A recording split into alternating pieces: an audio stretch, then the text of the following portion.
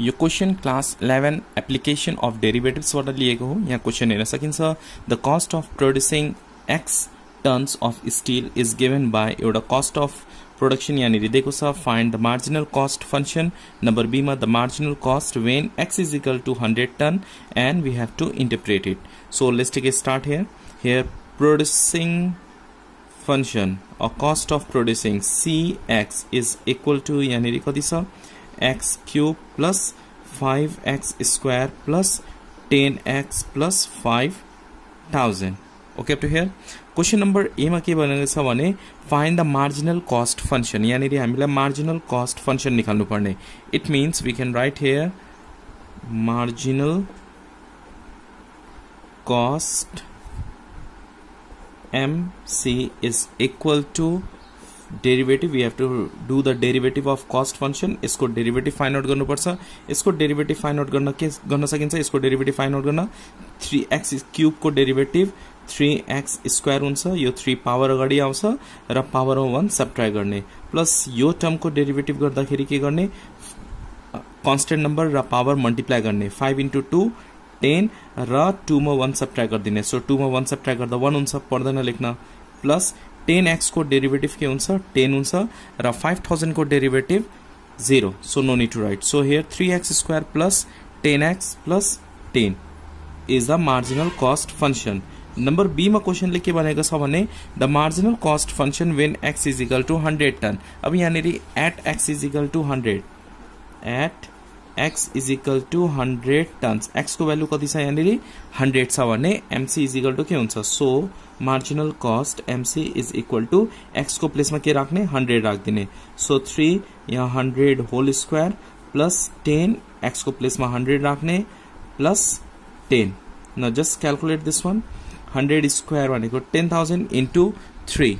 So we can get here 3 into 1 2 3 4 just this to multiply 1 2 3 0 plus 10 you multiply garda 1 2 3 4 plus 1000 plus 10। now just add this one 0 1 0 1 3 3000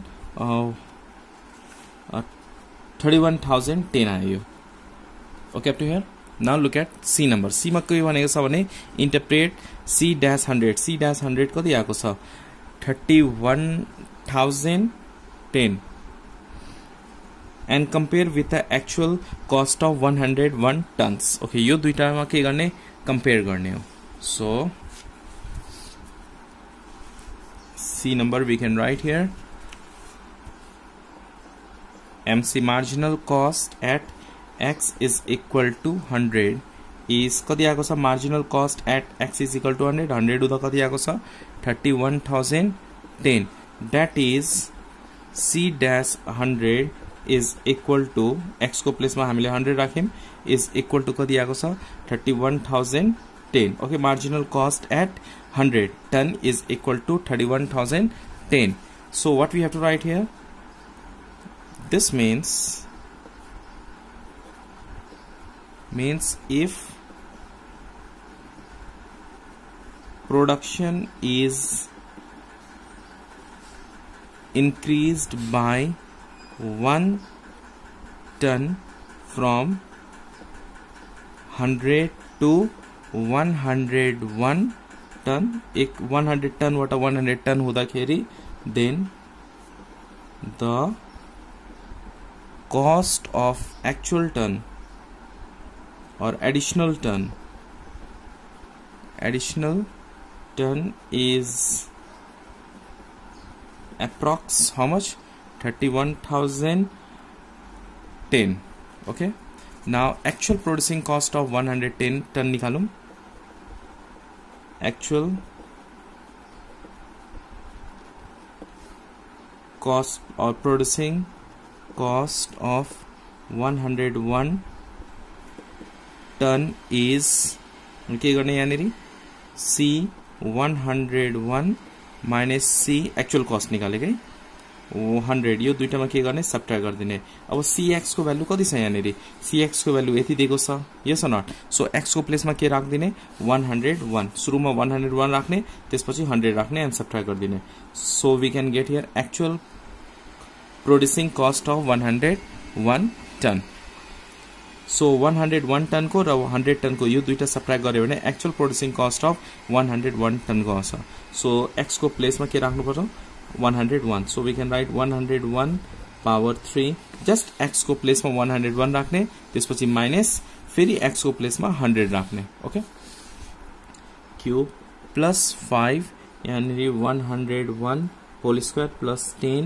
101 plus 5000 minus अब के राख्नु पर्छ 100 राख्ने x को प्लेसमा के राख्नु पर्छ 100 so we can write here 100 power 3 minus 500 square plus 500 plus 5000 see so just calculate and write down you will get here answer hope you understand this question the total revenue in rupees received from the sales of x unit sale गर्दाखेरि total revenue कति आएको छ 10x minus x square by 2 fine the marginal revenue निकाल्नलाई के गर्नुपर्छ total revenue लाई derivative गर्ने त्यसपछि marginal revenue at x is equal to 5 त्यसपछि x को प्लेसमा के गर्ने 5 राख्ने र इन्टरप्रेट गर्ने सी मा the actual revenue of the 6 unit actual revenue निकाल्दाखेरि 6 युनिट को रेभेन्यू निकाल्दाखेरि 6 रेभेन्यू अफ 6 युनिट र रेभेन्यू अफ 5 युनिट दुईटा के गर्ने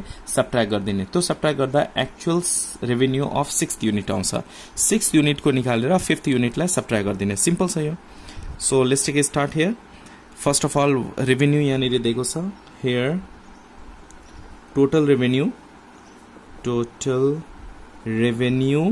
R is equal to कति छ 10x minus x square by 2 अब a मा के निकाल्नु पर्ने हामीलाई मार्जिनल रेभेन्यू निकाल्नु पर्ने मार्जिनल रेभेन्यू निकाल्न के गर्नुपर्छ derivative of total revenue so marginal जति पनि मार्जिनल निकाल्न डेरिभेटिभ गर्ने हो marginal revenue MR is equal to what we have to do derivative of total revenue with respect to x ले we can write R dash also we can write in this way also okay so d by dx R को place में के राख्ने हो 10x minus x square by 2 अब इसको derivative निकाल्ने 10x को डेरिवेटिव के हुन्छ 10 माइनस यो 1 by फ्रैक्शन में छ डिनोमिनेटर 1 by 2 राख्ने र x स्क्वायर को डेरिवेटिव मात्र निकाल्ने x स्क्वायर को डेरिवेटिव के हुन्छ 2x हुन्छ x cancel so what is remaining here x minus 10 यो भयो marginal revenue question number be में के भनेको छ the marginal revenue at x is equal two 5 so x को प्लेस में के राख्ने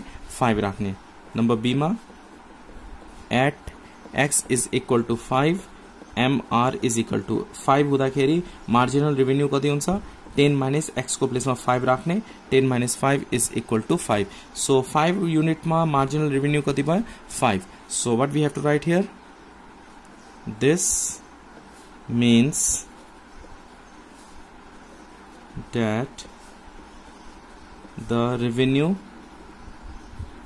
is increased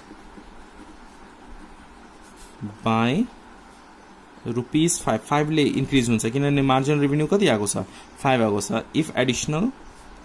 if an additional unit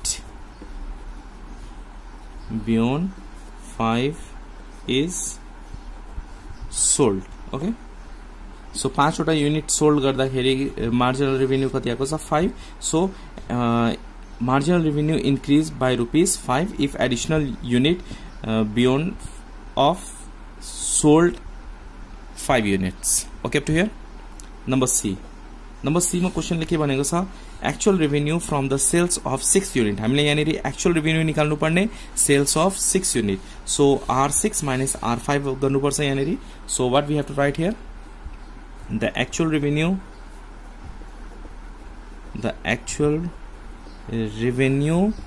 from the sale of 6th unit. 6th unit sale गर्दाखेरि revenue कति आएको छ त्यो निकाल्ने. 6th unit is so 6th unit minus 5th unit. Okay, so 5 वटा युनिट्स को रेवेन्यू 6 वटा युनिट को रेवेन्यू में subtract गर्दिने so we can get actual revenue of 6th unit okay so R6 so we have two look at R को value कति छ revenue को value कति छ 10x minus x square by 6 so x को place में के राख्ने 6 राख्ने देन माइनस फेरि x को प्लेस में के राख्नु पर्छ 5 राख्ने हो so what we have two right here 10x अब 10 into 6 minus 6 square by 2 minus अब 5 राख्ने 10 into 5 minus 5 square by 2. Now just calculate this one, you will get answer. So let's here calculate 6 tens are 60 minus 6 is 36 36 by 2 भनेको कति हुन्छ 18 minus 5 6 are 5 tens are 50 minus 5 square 25 25 by 2 we can get in decimal okay just calculate and you will get here answer. Hope you understand this video. Thanks for watching till last. Keep supporting and keep sharing. If you understand, please hit the like button. New हुनुहुन्छ भने subscribe गर्नु होला.